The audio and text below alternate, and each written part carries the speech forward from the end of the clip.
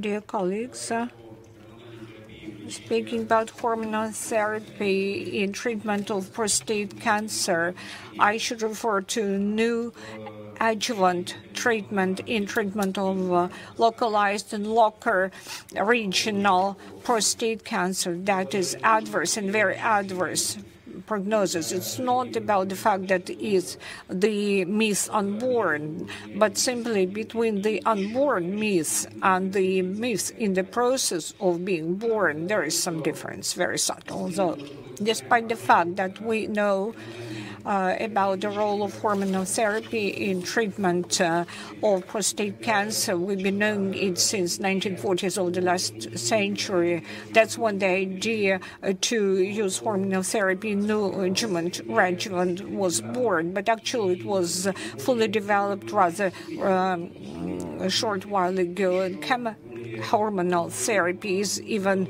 a younger direction. I think we all know everything about Harry Potter since our childhood. At the same time, Harry Potter book, The Born of Myths, was supposed to be published, but it was not. So we'll speak about busting the myths about the treatment and the different cancers and local regional cancers. As to the prevalence of prostate cancer in Russia vis-a-vis USA, let's say, the situations are most identical. 15–20% either way.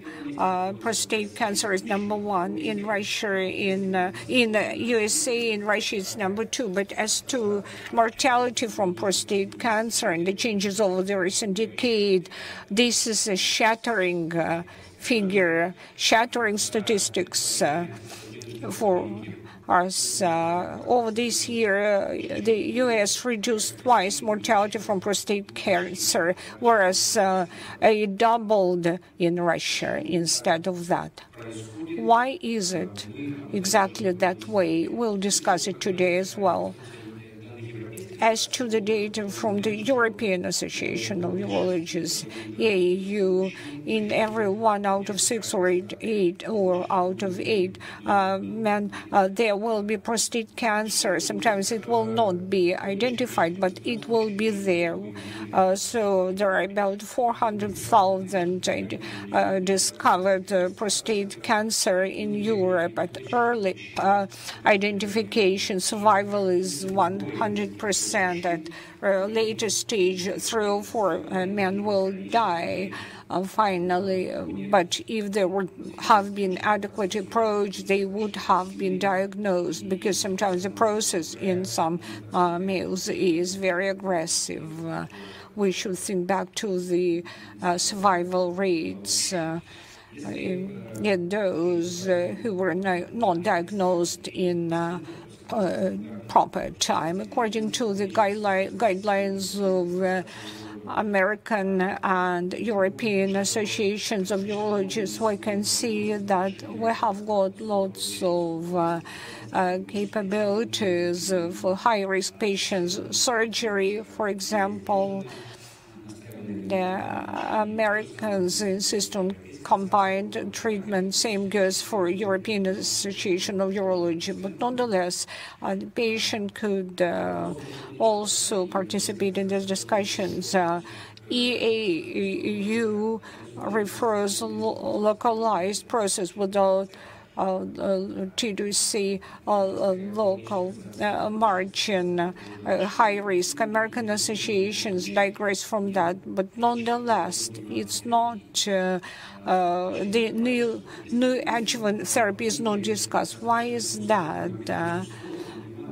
If we get onto PubMed.gov, it's about new adjuvant therapies for prostate treatment. There will be lots of information there. And the attitude towards new adjuvant treatment, mindful of those 50 published papers, in mid-1990s of the 20th century, there was a lot of disappointment about it. New adjuvant therapy, according to many specialists, does not improve survival vis-a-vis surgical treatment only, does not increase survival without biochemical progressing in patients with localized prostate cancer. But also it was mentioned that biochemical relapse in patients with positive margin, statistically, it's very infrequent, provided the patient underwent new adjuvant therapy. We should give it a thought. Because in order to apply new adjuvant hormonal therapy and chemohormonal and chemotherapy, it's necessary to screen patients for that. There should be some eligibility criteria which will indicate to us that this combination will be effective and could be applied in clinical practice. Korean meta-analysis done about 10 years ago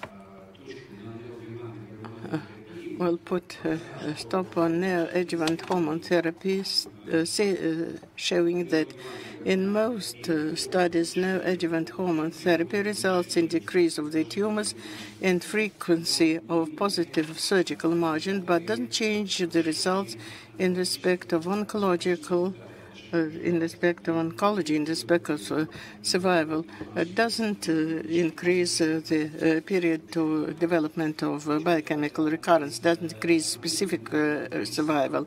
This is one of the few references in modern recommendations to this paper that accounts for careful attitude that the legend has not been born. Is it still being born? I don't know. Probably the situation is like that. In our century, new drugs appear that are quite effective, that show the efficacy in metastatic in a hormone sensitive and resistant process. And in the paper that was published last year, probably the combination of standard, well-studied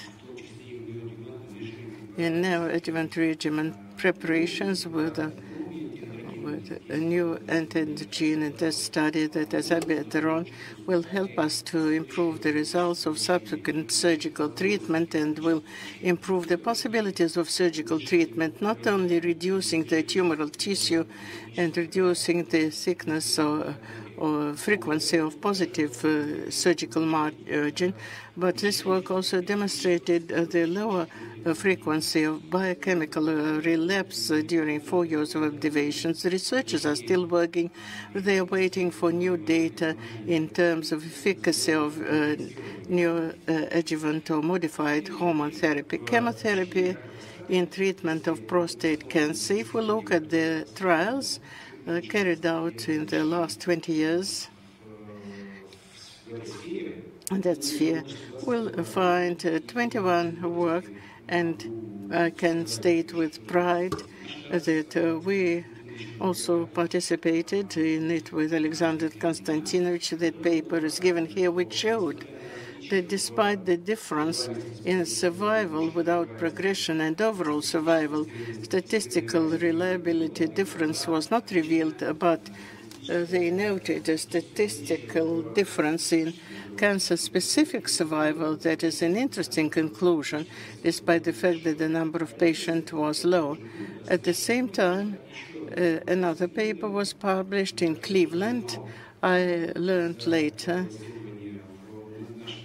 due to that study, our paper was not published in Urology, Oncology, but the design of the study was similar. We have a similar number of patients, the same regimen of chemotherapy. We gave only hormone therapy, and hormonal therapy was not a standard at the time for combinations with taxanes for treatment of the patients, and a similar maiden of observation, 11 years, and the results were also quite different.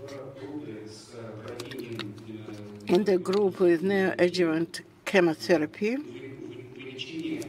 the increase related to historical cohort. The authors analyzed this group. The increase was only related to overall survival. Chemotherapy didn't show any clear conclusion. Thus, we are still studying this trend. Combination of chemotherapy, taxanes, and hormone drugs, which appeared at later periods and were not studied in neoadjuvant regimen. The design of that new study is shown in the slide. That method of study was patented by us, and we have some results which can be worded like that. Early oncological result, expected increase and high reduction of PSA level, more pronounced decrease of prostate volume and tumor volume. I'd like to note that among the early results, a high frequency of hyperstating. We more often found localized process versus the chemically suspected locally advanced process. That is not only related to the diagnosis. I think neoadjuvant treatment resulted in decrease of the tumor and increased the possibilities of surgical treatment. Remote oncological results were published this year in the journal Urology, and it is shown that with a median of observation less than 3 years, positive surgical margin reliably was less frequently recorded in the group with neoadjuvant chemohormone therapy. That shows a possibility of surgical treatment, that neoadjuvant therapy increases the possibilities of surgical treatment. Relapse-free recurrence showed no statistical difference and cancer-specific, but overall survival was high in the group of combined treatment. Analyzing the situation in a certain group, I will not speak in detail on it now. We assess the results of metamorphosis after chemohormone therapy, analysis of microRNA in prostate tissue removed. And if we sum up what has been said and analyzed in the study and our results, neoadjuvant chemotherapy, chemohormone therapy and neoadjuvant therapy might be reduced to certain statements. First, reduction of the size of the tumor that increases. That probably is the main conclusion. Neoadjuvant treatment can increase the efficacy and the possibilities of making surgery, resectability, frequency of negative surgical margin. More complicated matters which play certain roles and whose role has to be specified, the degree of metamorphosis and all these effects that is shown under prediction dependence of the response to adjuvant therapy, hormone therapy, to overall surveillance, cancer-specific survival. Today, we also will listen to the role of systemic treatment in prostate cancer, not only localized or locally advanced, but metastatic prostate cancer. There are a lot of studies dealing with combination, and many conclusions say the following. For instance, last year the study was published. The surgical treatment supported by chemohormone therapy can lead to certain results, such as a more pronounced reduction of PSA, in reduction of positive lymph nodes, frequency of the positive surgical margin, in some cases to improvement of the indications of survival, But I think that other speakers will tell us about it. As to the prospect of the studying the role of neoadjuvant therapy, we have to state that probably the selection of the patients for that method of treatment, for this combination chemotherapy in neoadjuvant regime with subsequent radical prostatectomy, we have to clearly select the patients, taking into account the indicators, assessing the role of metamorphosis, changes of the level of expression of microRNA, molecular genetic alterations that will result in a regression model. For some patients, the method would be good, and we have to stand for what patients to form the target population for the treatment regimen. We can't move to another slide. Well, neoadjuvant therapy shouldn't be a factor that interferes with the treatment. It should help to give better results. For instance, the results of the largest centers in our country that are most actively dealing with that question: Oncology Institute, named after Petrov, Institute of Radiology, and Herzen Institute. Probably this work should be carried on, and we'll have a lot of new results. And I wouldn't say that I really coped with the task to destroy the myth on neoadjuvant treatment in treatment of localized prostate cancer and locally advanced cancer, and to show that this legend has not yet appeared. Probably we'll see, probably it will appear later. Thank you for your attention.